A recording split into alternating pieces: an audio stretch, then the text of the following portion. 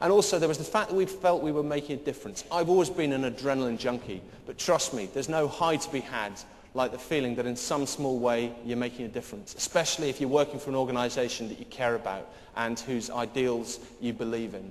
And this was very important for us. But things perhaps inevitably weren't quite that simple. We wandered around with missionary zeal, having kids point guns in our faces, but we weren't doing it alone.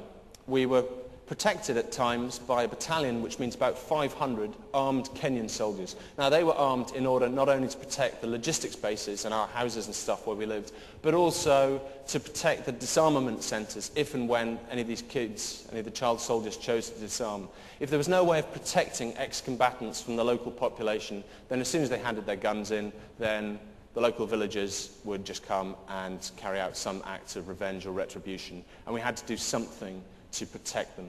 Now, it's no coincidence that the Kenyans had been given the hardest area to protect in Sierra Leone, and if it weren't for their professionalism, discipline and bravery, I would not be standing here today talking to you.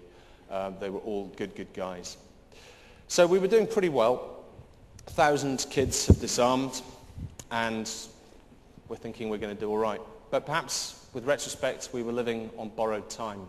As although the junior rebels were quite into the peace process, if nothing else because we were going to give them money every time they handed in a gun, money which came from the World Bank, and if the 1,000 guns that were handed in to us, every time a gun was handed in, I'd take the rifle and I'd bend the barrel of the gun between two branches of a tree, take out a sledgehammer and destroy the trigger mechanism, knowing that whatever else happened, that gun was not going to be used again. And to my way of thinking, $200 from the World Bank seemed pretty good value for money for taking those guns off the streets.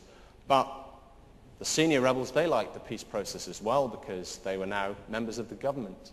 But it was the middle-ranking warlords on the ground, the guys who enjoyed the power of life and death in the areas they controlled and generally who would take the prettiest local girls as their bushwives. These were the guys who had a real issue with what we were doing. If they were unarmed, uneducated ex-rebels with loads of enemies, then life was not going to be good for them.